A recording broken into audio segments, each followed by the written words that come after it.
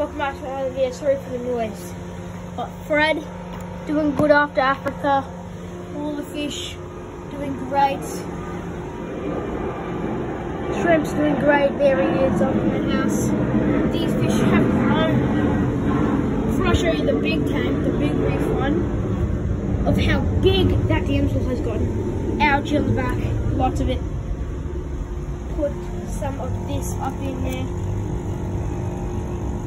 Algae fix. Fred, Jonathan, they're still alive. Don't know where Jonathan is. Haven't seen him today. Early in the morning. Makes sense. They've got their heatlands with the fan on.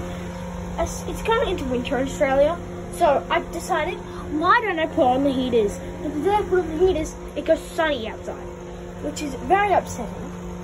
But here we are. Big damsel. He's huge. Bigger than ever. Puff's still alive. Sadly, 2 of our pinfish did die. Now it's just chromet and pinfish. Lots of structure as always.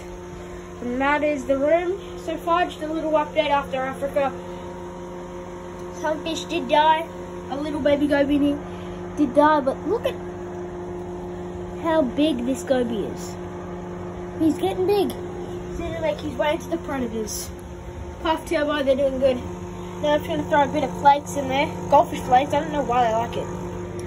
But we're just going to throw it in, let them have a nice chomp on them. We've never ever showed you.